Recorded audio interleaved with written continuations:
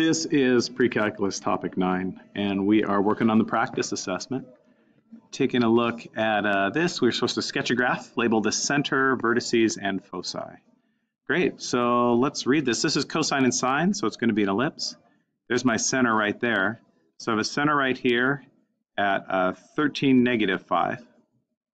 And I know that I'm going 8 in the x direction and 3 in the y direction. So I'm going to go up and down 3 from there. So I'm just going to estimate about where 3 would be. And so if I go up 3, my x doesn't change, but my -5 would have a 3 added to it. So that would give me a -2. And if I go down 3 from here, it'd be -5 - 3, so -8. And then I'm going to go 8 in this direction. So that's 3, 3, 6, 7, 8. I'm just trying to get it reasonably close. And again, that's an offset of 8.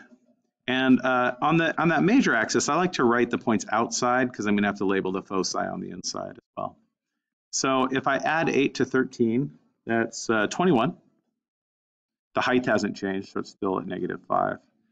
And if I go back 8 from 13, that'd be 13 - 8. It's 5. Still has a height of -5. So then I can try and draw my ellipse, something that is elliptish. So the center and the vertices are labeled. So let me do the foci now. I need to know that C value. So in an ellipse, C is a squared minus b squared, opposite of the adding that closes it up. So C squared would be, A is the larger one, 64 - 9. 64 - 9, what's that? That's 55. So C is the square root of 55. Which is less than 8, which puts it inside. So I'm going to just put my foci in here somewhere. I'm going to say that's about root 55. And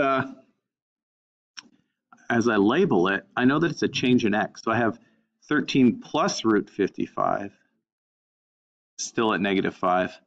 And I have 13 minus root 55, still a height of -5. And there's my sketch for that.